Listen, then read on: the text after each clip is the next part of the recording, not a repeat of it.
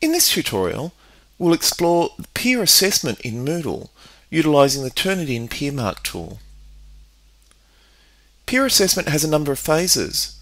It begins with the design phase, where the lecturer establishes the assessment task itself, plus provides a set of review criteria for the students to use. During the submission phase, students prepare their own assignment submissions and submit them in to Turnitin for peer assessment. In the peer review phase, students are allocated one or more of their peer assessment tasks for review. They can see their peers' work and use the inbuilt criterion as established by the lecturer to provide the student with feedback. During the assessment phase, the lecturer assesses each student's work individually. First, a mark for the submission itself, and optionally, a mark based on the quality of their review of another student. So if we take one student as an example, they receive peer review from one of their contemporaries, a mark from their teacher, and optionally a mark based upon the quality of the peer review that they gave to one or more other students. So now that we have the fundamentals, let's dive into Moodle and have a look at how we create a peer assessment. So here I am, I'm in the LMS and I've navigated to where within the learning design I'd like to place my peer assessment piece. I click on Add an activity or resource, and then from the options on the left hand side scroll down until you see Turnitin assignment and click Add. It will now ask you to establish the assignment criteria.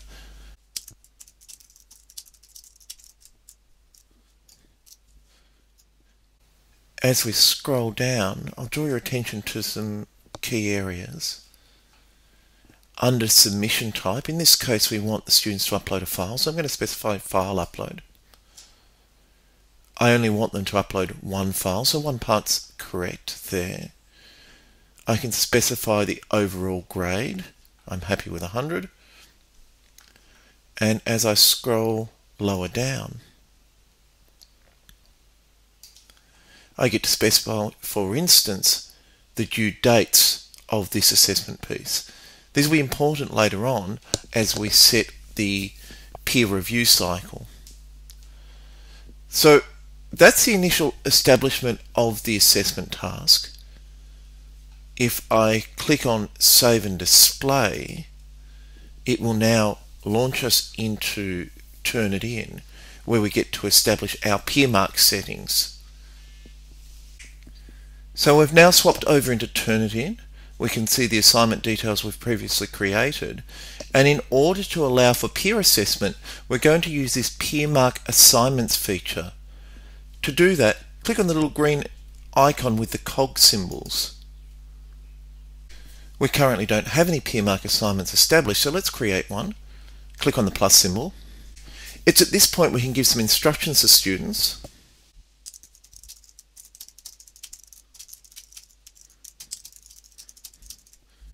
We also get to decide whether we're going to issue points to the quality of a student's peer review. I will, so I'm going to set that as 10 points. You'll notice that the start date that is chosen is after the due date for the assignment, and that's appropriate. We want our students to have the opportunity to submit their work before the peer review cycle kicks off. So everything's looking good there. I'm going to hit Save and Continue. This progresses me now to the PeerMark questions, which is where we establish the criterion we want our students to do their review upon. We can write our own questions, or we can choose from a pre-existing library of questions, and they're quite good. So I'm going to show you both techniques. The first thing I'll do is to show you how you can add from an existing library. I can then select the particular questions that I might want to include. Notice that they've got different question types: a scale, which is a rating type of criterion, and a free response, which allows for students to type in. So once I've selected some questions that I'm happy with, I can hit Add Selected Questions. So there we go, I've got some questions in place now. I want to add a few of my own, so I'm going to Add Question.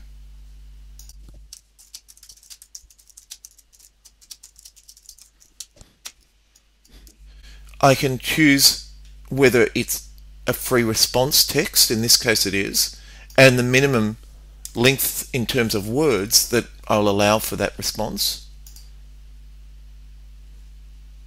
I'll add one more question.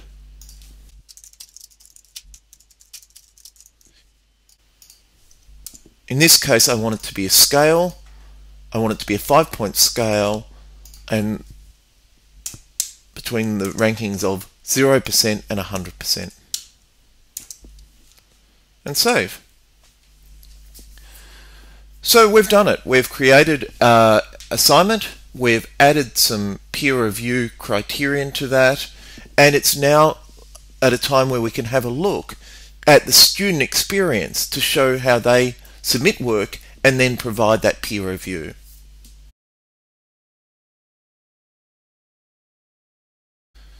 So I've now logged in as a student.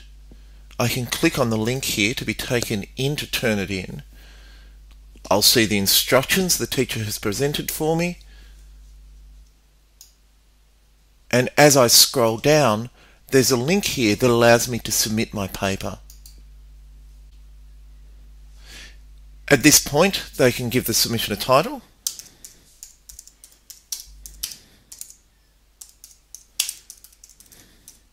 And importantly, they can upload their file as evidence.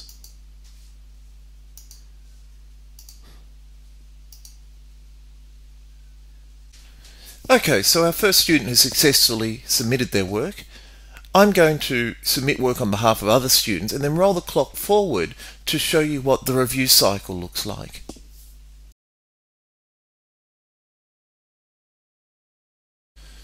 So some time has now passed, the due date has expired, and we're now ready to do the peer review cycle.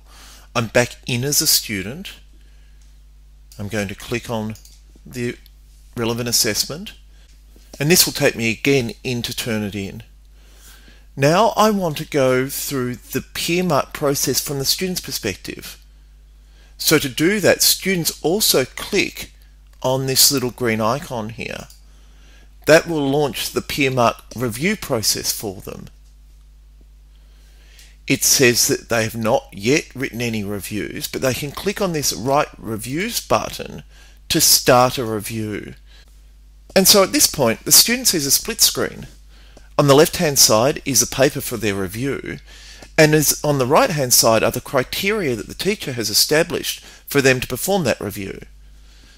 And this, I think, is the real power of PeerMark, because they see the two items side by side, and there's inbuilt tools of PeerMark that allow them to, for instance, highlight sections simply by dragging over the top of them and adding comments.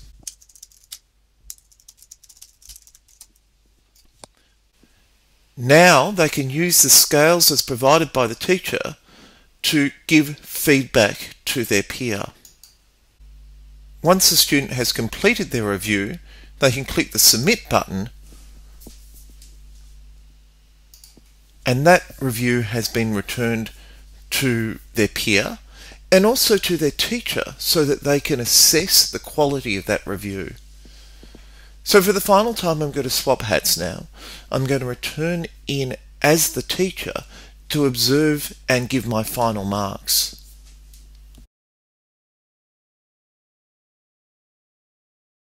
So I'm back now in Turnitin as a teacher, and I have two tasks at hand. The first is to mark my student work, and the second is to mark the quality of their peer reviews. I'm going to do both by scrolling the screen down and clicking on the blue pen symbol adjacent to a particular piece of work.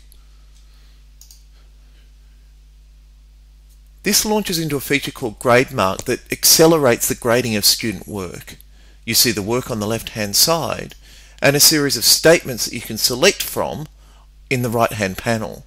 So for instance, if you felt that this needed citation, you can simply drag it out and place it on the screen.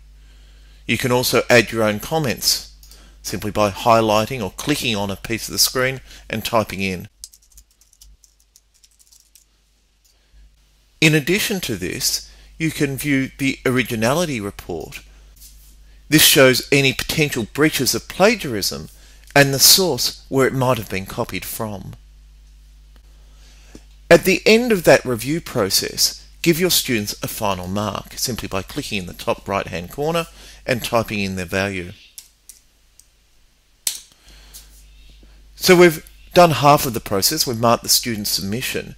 Let's now turn our attention to the review, the student reviews of the same work. I can do that by now swapping over to this PeerMark toggle. I can see that there are two reviews. One of them is mine, the other is from a student. So I'm going to select the student review. And I want to see the specific comments that the student has made. To do that, I click on the comments button in the lower part of the screen. Here you can see the questions that you asked and the student's responses to those questions. And you can therefore make some determinations about the quality of that review. So what we get to do now is to enter a value in for student 2 based on the quality of the review that they made for student 1. So we've now completed our marking. We've marked student 1's final assessment piece. We've also given a mark for student 2's peer review of that same piece of work. So that's peer review in a nutshell. There's quite a number of moving parts. It does take some careful planning, but the payoffs are considerable. It's a particularly powerful teaching and learning tool and allows the students to be much more involved in the assessment and review process.